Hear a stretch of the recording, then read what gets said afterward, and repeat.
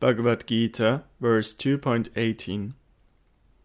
The material bodies of the soul, who is eternal, indestructible, and immeasurable, are known to be perishable. Therefore, O Arjuna, fight. Sarartha-varshini. To clarify the meaning of Nasato vidyate bhavaha, Shri Bhagavan speaks this verse beginning with Antavantaha. The word shariranaha has been used to describe the embodied Jiva.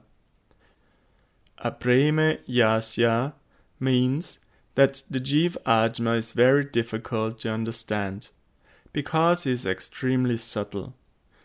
Tasmat yudhyasva means, therefore fight. Based on these arguments, Krischna concludes that it is completely improper to give up one's prescribed religious duty.